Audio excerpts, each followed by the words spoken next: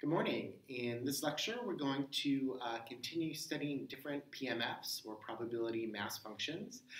In particular, the PMFs that we're going to look at today involve random processes which have two possible outcomes. So the first one that I want to look at is something called the Bernoulli distribution. And before we get there, let's talk about what a Bernoulli experiment is. So a Bernoulli experiment, this is just an experiment with two possible outcomes. There are only two possible outcomes. So for example, hit or miss. Maybe you're a sharpshooter, or heads, tails, would be another example. Or pass, fail. So there's only two of them. Another definition we need is as follows. When we perform Bernoulli trials, we are performing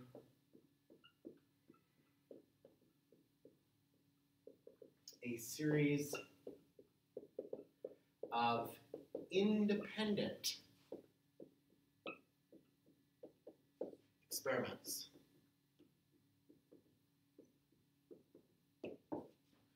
So we've talked about the idea of independence, and that is going to play an important part in this section. Again, the idea about, or the definition of two independent events is two events are going to be independent if the probability of A and B is the same thing as the probability of A times the probability of B. So that's going to pop up a little bit later today. So let's let P be the probability of success, and Q be the probability of failure. So you can define success and failure pretty arbitrarily. You know, maybe a success is hitting something, maybe a success you're calling it missing. But regardless of how you define it, we're going to use the letter lowercase p for the probability of success, Q the probability of failure. So Q is going to be just 1 minus P, since we have two possible outcomes, and these guys are mutually exclusive. So let's let some of this stuff. So with this notation, with this idea of Bernoulli trials, we're ready to come up with a Bernoulli distribution. So let's let capital X be the number of successes for one Bernoulli trial. So you flip a coin just once, as an example. So let's come up with the PMF for this. Well, there are two possible outcomes. You can either have one success with probability of P, or no successes with the probability of 1 minus P or Q. This fully describes the Bernoulli distribution. And you could write it like that, but it's not as elegant as the way I'm going to write it in a second. In addition, we're going to start talking about having n independent trials, and this is going to become really difficult if we start writing it out this way. So let's try to clean this up. Again, this is completely valid to describe the PMF, but let's write it in a better way. So we say that X is distributed, or has a Bernoulli distribution with parameter P, if f of x equals P times 1 minus P, where I left out the correct exponents. So I claim that there are exponents that you can put up there so that this fully describes this. So why don't you pause the video, think about that, see if you can figure out what should go in those boxes. Right, hopefully you gave it an honest attempt. So I think if I put an x here and a 1 minus x here, that'll do the trick. Right, because if I put a 0 in, then p to the 0 is 1. 1 minus 0 is 1. F of 0 is 1 minus p. Cool. If I put a 1 in, p to the 1 is p. 1 minus 1 is 0. 1 minus p to the 0 is 1. So f of 1 is p. So that fully describes the Bernoulli distribution. Okay, let's come up with the expected value of this thing. So again, the expected value of a distribution is a measure of average on the sample space. Well, by definition, the expected value of x can be found by summing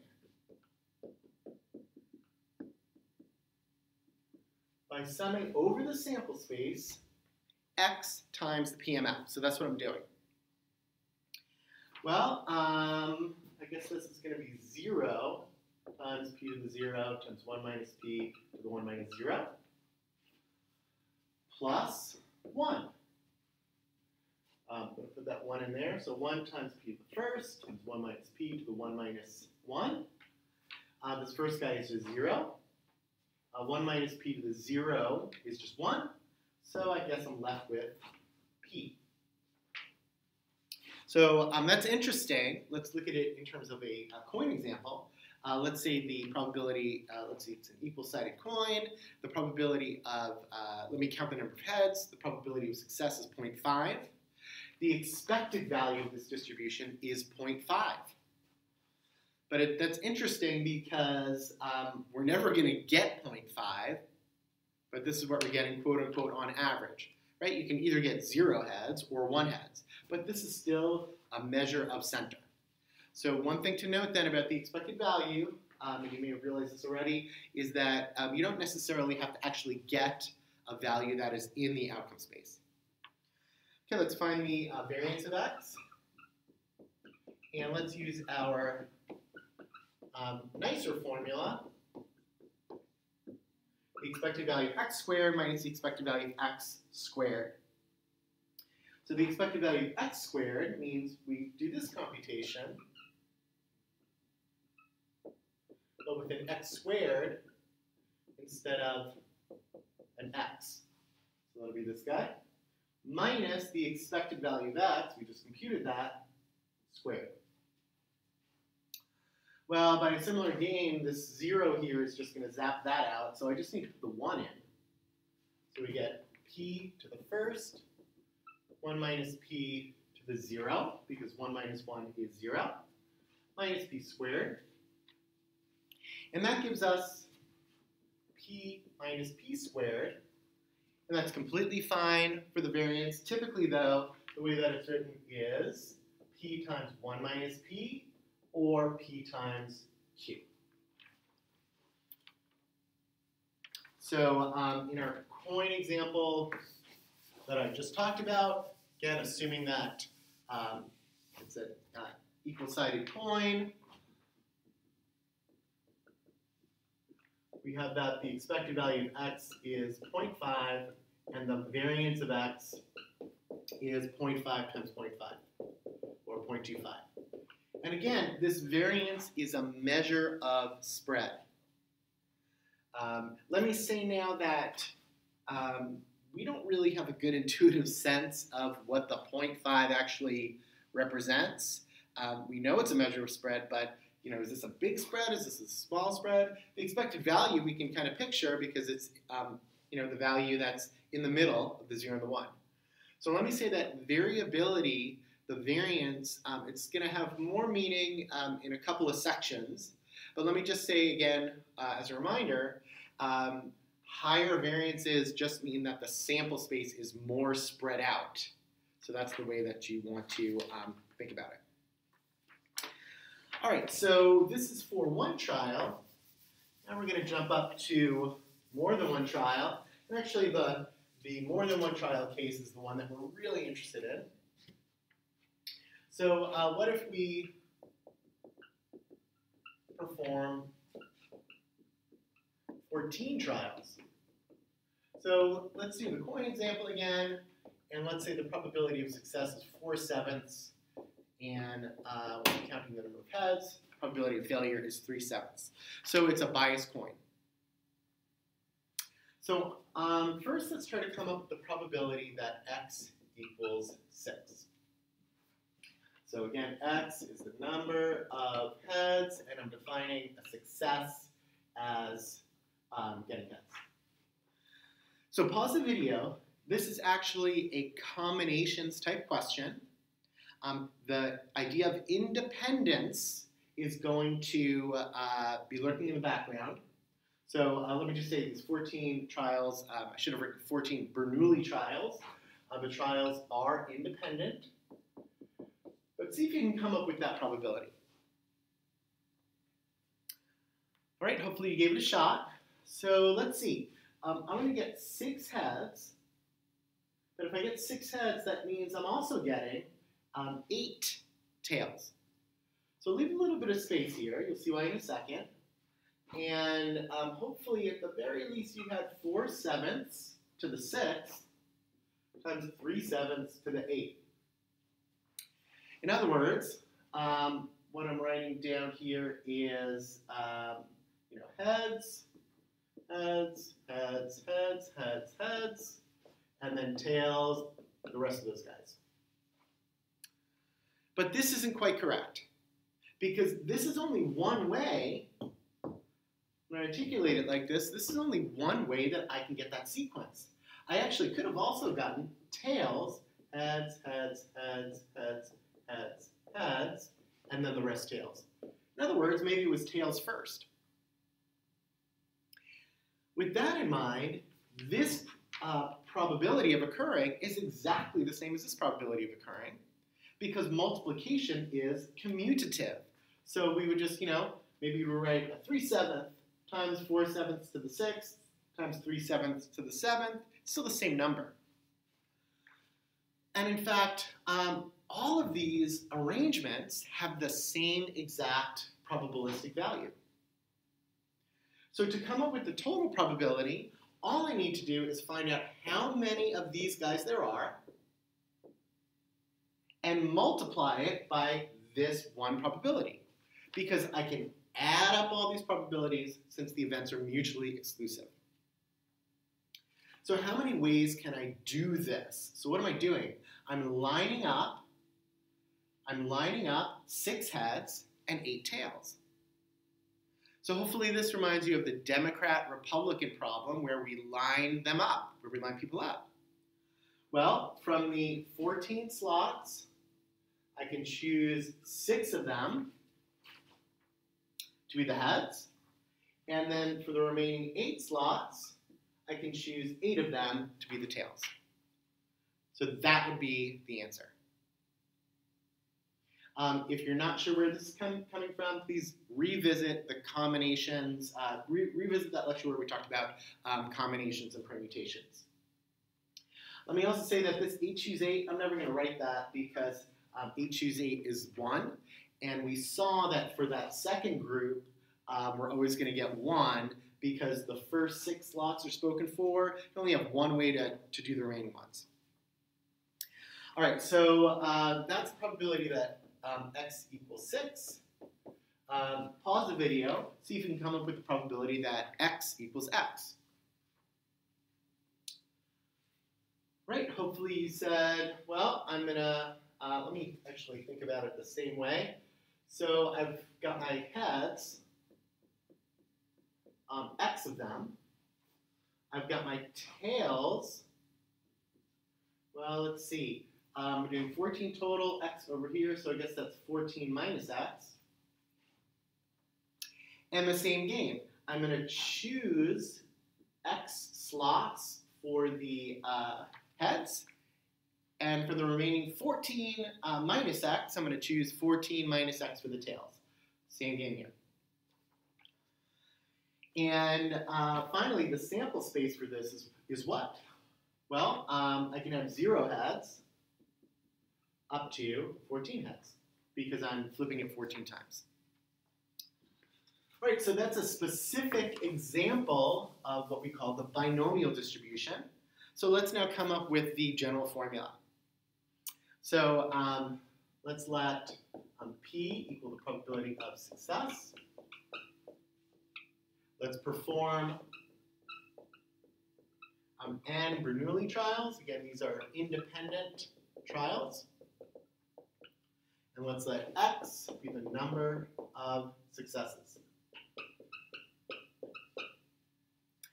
Then x is distributed as a binomial distribution with parameters n and p. So it's written like that, or you could fully articulate the word binomial.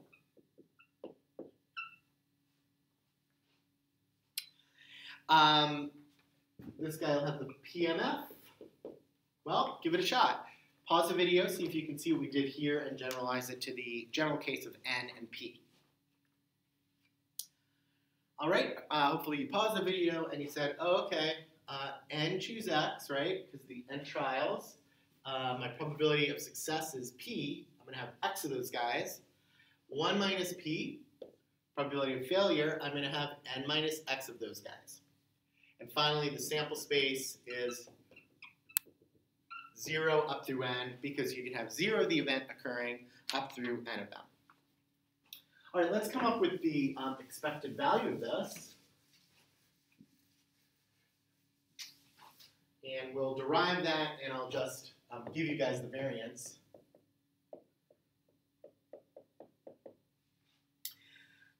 So we'll figure it out in a second. Before we do, though, I mean, let's once again use our intuition, and let's see what we think the expected value is going to be.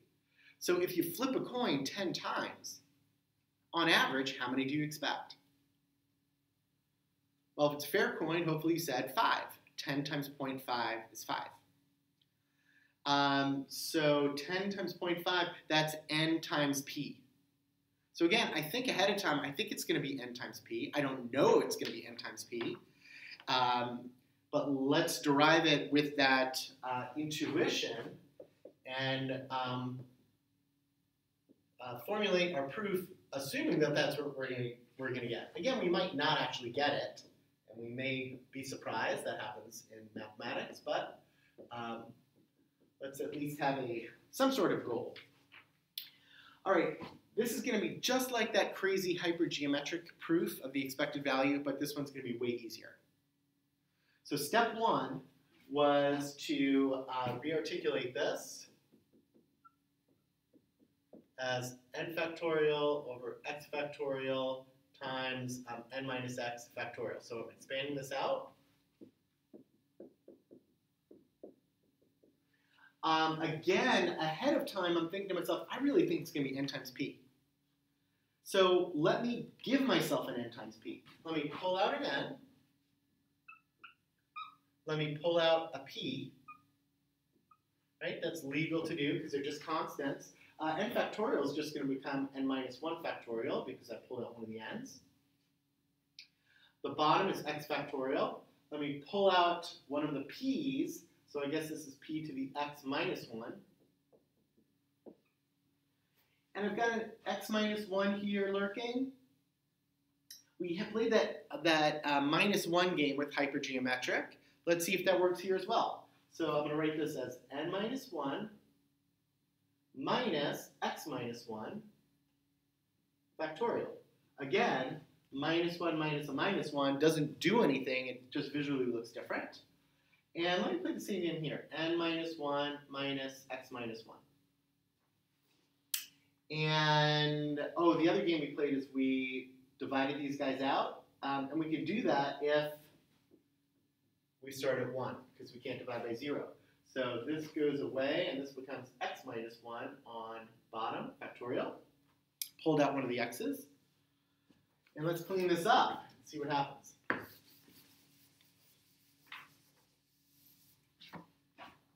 Well, this is np times the sum as x goes from 1 to n. N minus 1 factorial over x minus 1 factorial times n minus 1 minus x minus 1 factorial. Isn't that just n minus 1 choose x minus 1? So you might need to think about that for a second. Write this out, and you'll see you'll get exactly that. P to the x minus 1, 1 minus p to the n minus 1 minus x minus 1. This sure is starting to look like a binomial distribution.